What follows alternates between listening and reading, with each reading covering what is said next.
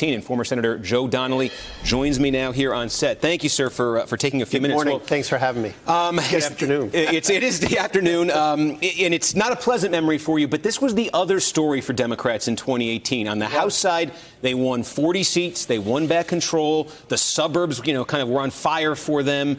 But on the Senate side, in places like Indiana, in places like North Dakota, in places like rural Tennessee, Republicans came out strong for Trump and against the Democratic Party. What was fueling that? Well, to give you an idea, I got more votes in this election than any Democrat in a midterm in the history of the state of Indiana. And it wasn't enough because Donald Trump came 6 times in the last month and a half, 3 times in the last 10 days. And his message was, who shares your values? If you don't vote for Mike Braun, who is running, then you're betraying Donald Trump. And he talked about caravans. And he said, Democrats don't respect borders. And did the caravan work in Indiana? Oh, yeah. Absolutely, 100%, because the discussion was, well, if the Democrats won't respect borders, the next thing you know is that they'll be in your hometown. So what do Democrats say to that? And so what we say is we do respect borders, that we believe in strong borders, that we believe in our country.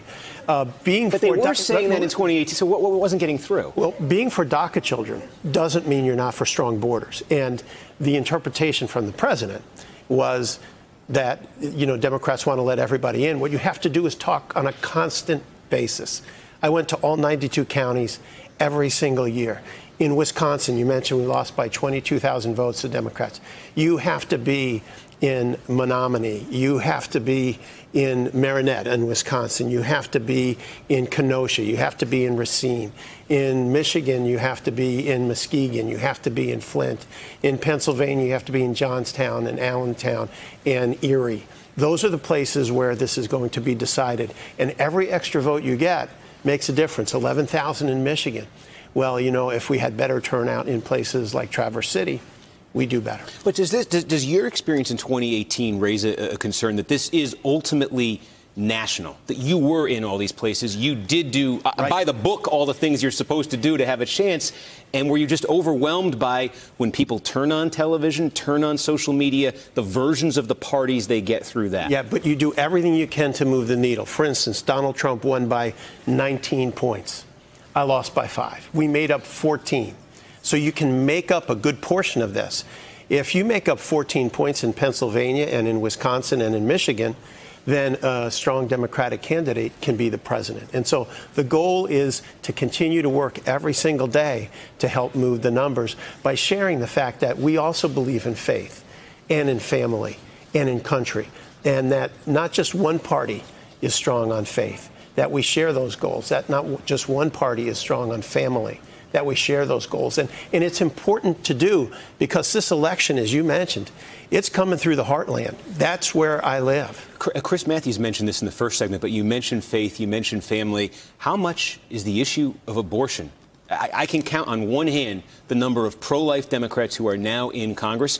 Probably can count on one hand the number of pro-choice Republicans in Congress. But the parties nationally seem to have sorted themselves out. Is that a deal breaker for a big number of voters in Indiana? Oh, yeah, 100%.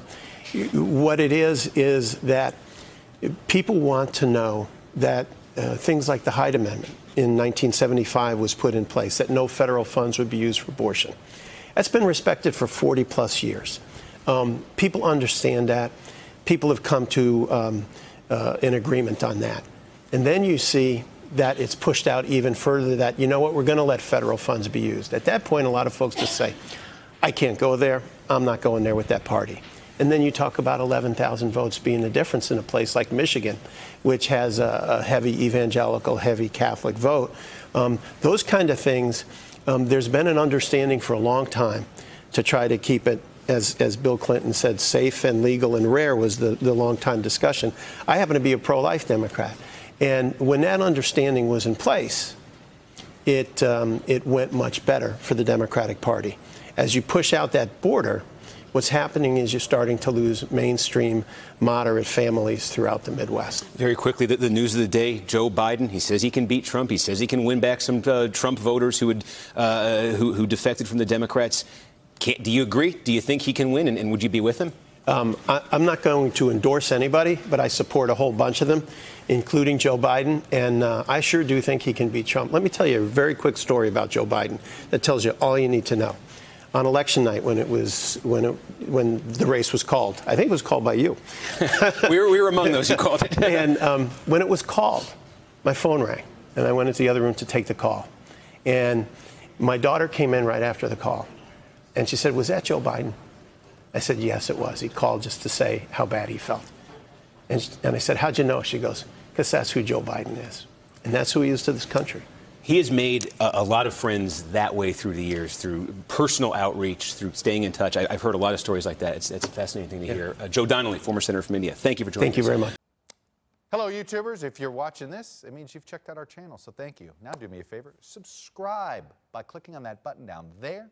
Click on any of the videos to watch the latest interviews and highlights from MTP Daily and MSNBC. You can get more Meet the Press content every morning in the First Read newsletter. If you're tired of content that you don't know anything about where it came from, you don't have to have that problem with us. NBC News, MSNBC, MTP, and the Meet the Press mindset right here for you on YouTube. Subscribe now.